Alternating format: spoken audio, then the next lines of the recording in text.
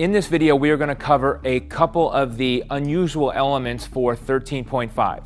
The first is the timing, and the second is the jumping chest-to-bar pull-up for the Masters women. Regarding the timing, this workout starts out as a standard 4-minute AMRAP.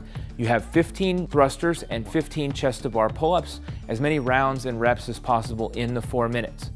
We have an extended time component built into this, so if you hit 90 reps or 3 rounds before the time cap, you get a bonus of 4 minutes, and your workout now turns into an 8-minute AMRAP. You don't have to wait, you don't have to stop, you're not working in 4-minute chunks, you're now continuing on to the best of your ability. Now, the pattern continues.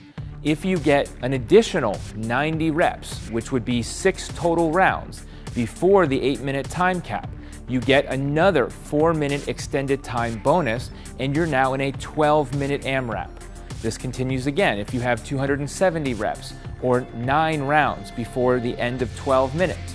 You then extend to 16 minutes, and this pattern continues indefinitely as long as you continue to get an additional 90 reps or 3 more rounds before the time cap.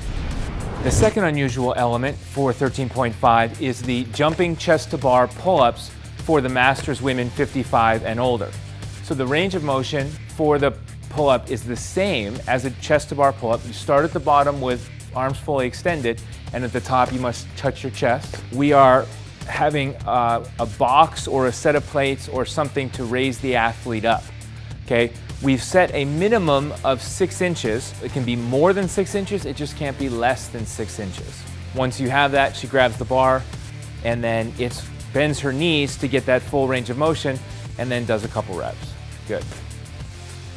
Otherwise, same standards as the normal chest-to-bar pull-up.